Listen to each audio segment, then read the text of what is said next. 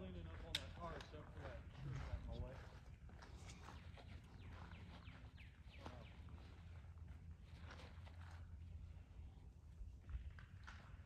way. Ace.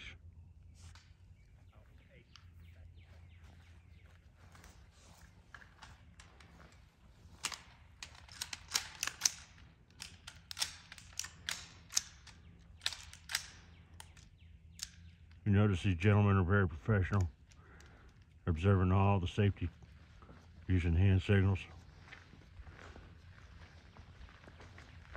working together as a team.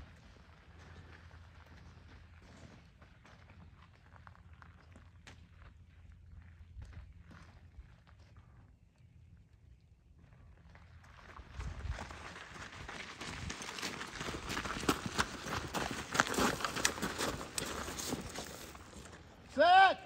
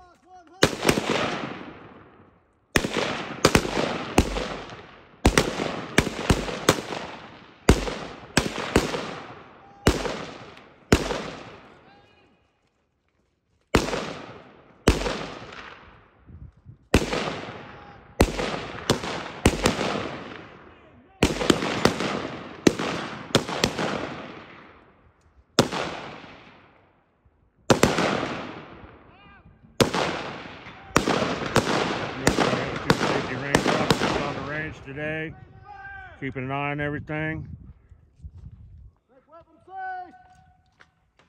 Range safety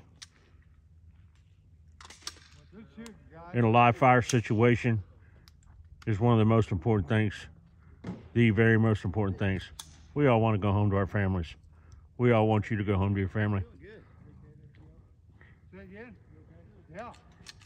Yeah, good shooting, guys. On the far left there in the back, that's Colonel Smith, Colonel David Smith. He's one hell of a guy. We all got one heck of a group here. No. When I cleared it, the magazine fell out. Yeah, it tried to double feed. There in the middle, on the left, it's Private Logan. He's going to be promoted here in a few minutes. He doesn't know that, but he's brand new, fresh to this. We have several veterans here. I know the two of us are Marines. There's 4 or 5 of us that are ex-Army, and we have several gentlemen here that were nothing more than civilians, but they're very highly trained in weapons usage and weapons safety. There again, safety is number one. We all want to go home to our family. We all want you to go home to your family. This is First Lieutenant Dorsey, 4th Battalion, MDF, Northern Missouri.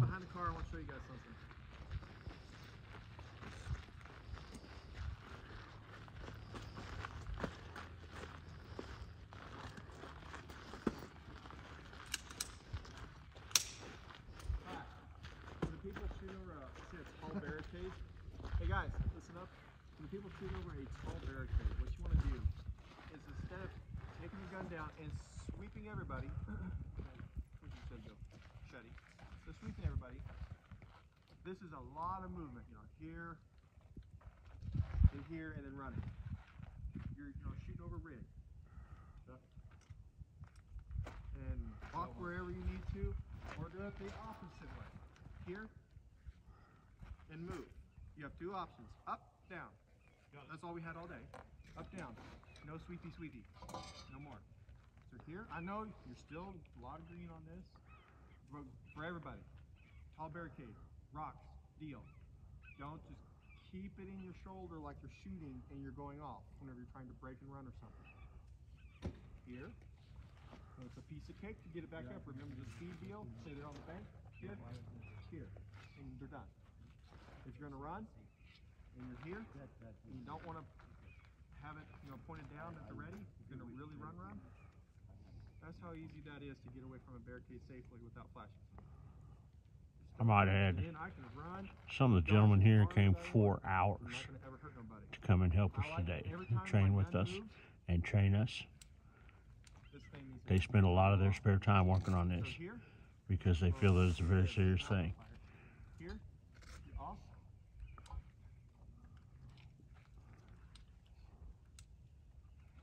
Just work it, one motion. The gun needs to come onto fire, onto target. Off of fire, off of target. At the same moment every time, no matter what's happening. But all in all, though, gentlemen, that round was awesome. Good. Super proud of you guys. Good. No, literally, that was the only nitpick. Oh, was that? And that's something for everybody. I've seen it throughout the day. Just wanted to, make a note of that for everybody just to try to remember. When we start our 2 trainings a month, this is going to be what we're working on our next range day. Awesome. Love to hear that. Remember, start out slow. Yeah, some of our guys get some. And the other thing also, there's a reason why we have you in 3. Mhm. There's it's not only the numbers why we have 3 and 3, or even 2 and 2. It's a lot easier with 2 and 2 to start with, staggering you, because you start getting 4 guys in there. And one of the guys that's a member of the CERT team has offered up he's got 40 acres and he's a big gun guy, so he's offered up to let us do some training out there, so we can even train in uniform and full kit. Now remember, when it comes to range, there's a reason why there's level 1, everybody has to pass, and level 2. Level 1, you're going to ace it. Literally, I don't know of hardly anybody that can't go out and beat it the first time. It's literally for you, a green recruit, to come into